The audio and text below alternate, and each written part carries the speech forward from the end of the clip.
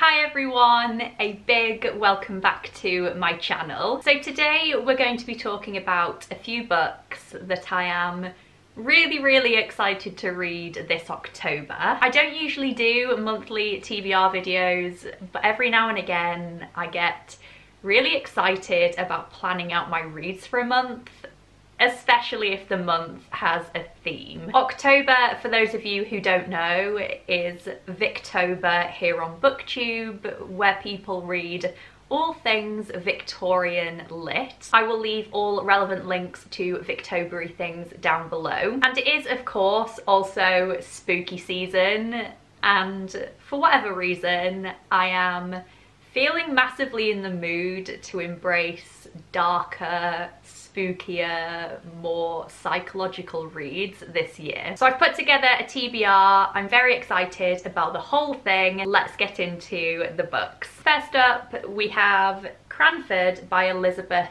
Gaskell. This is my Victober pick. It was written in the 1850s, set in an English country town. This one tells the story of two middle-aged spinster sisters who are living in reduced circumstances. It explores rural community life and female friendships, and I believe there is tragedy and death thrown in there as well. So there are many different prompts and fun things you can do to partake in Victober. I'm taking quite a casual approach to the whole thing and just reading a Victorian novel and feeling like I'm joining in. Elizabeth Gaskell is one of my favourite Victorian writers. She is just one of my favourite classic writers. I fell in love with her when I read North and South last year. I am now wanting to read all of her work. This is one of her shorter works. I believe it is told through a series of little vignettes. I just love Elizabeth Gaskell's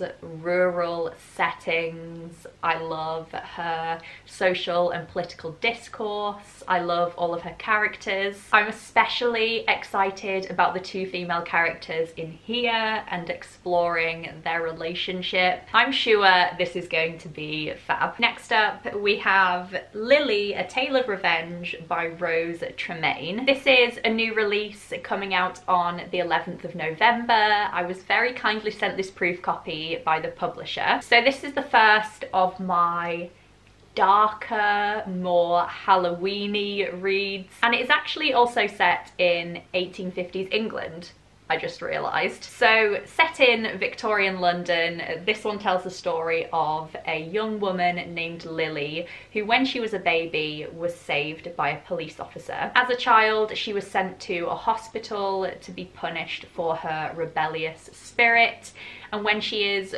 finally released into the harsh world of Victorian London, the police officer is still watching over her, and Lily is harbouring a terrible secret. I just adore Rose Tremaine. I was so excited when I heard that she was releasing this new book, and this just sounds lush. I am so intrigued by this whole thing. I love me a dark, gritty historical novel, especially when they are set in Victorian London, especially when they focus on morally grey female characters. I will be reading this one super soon. Next up on my TBR, we have House of Hollow by Crystal Sutherland. So this is a horror YA novel. Not the kind of thing I typically read by any stretch, but for some reason this one has got me. I believe it tells a story of 17-year-old Iris and her two older sisters.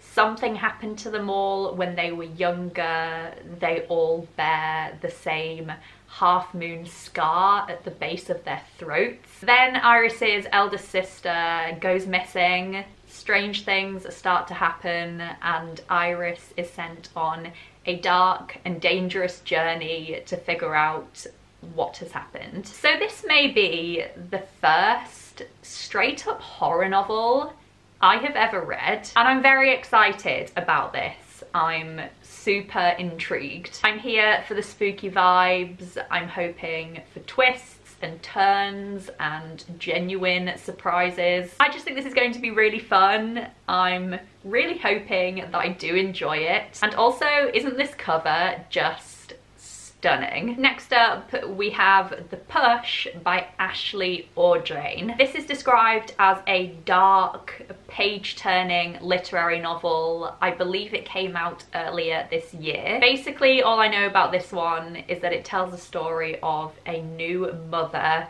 who becomes convinced that something is wrong with her daughter. I believe it explores sanity and insanity, fear and believability. So this book has been doing the rounds a little bit. I've been seeing quite a few people reading it and really liking it. I love novels that explore motherhood, so this had me instantly. And I'm just really hooked by this idea of a super unreliable narrator.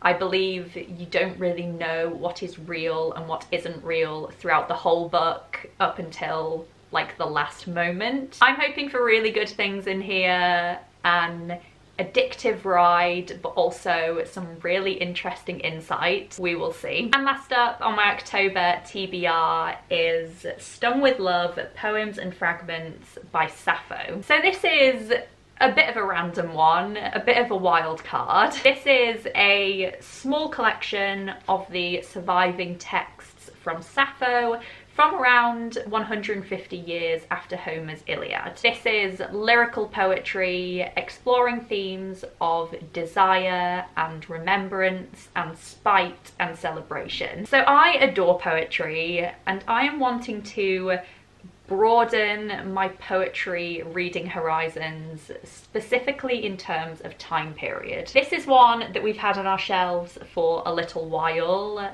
I actually bought it for Cameron, I think, because he loves reading Greek literature. And yeah, I just thought I would give this one a go, really. I have read odd bits of Sappho's work in the past, but I'd really like to read more. Excited to experience this one for myself and see how I feel about it. So there we go. Those are a few books that I really, really want to read this October. I am so excited for all of them. Please let me know if you've read any of these books. Did you like them? Do you think I'll like them?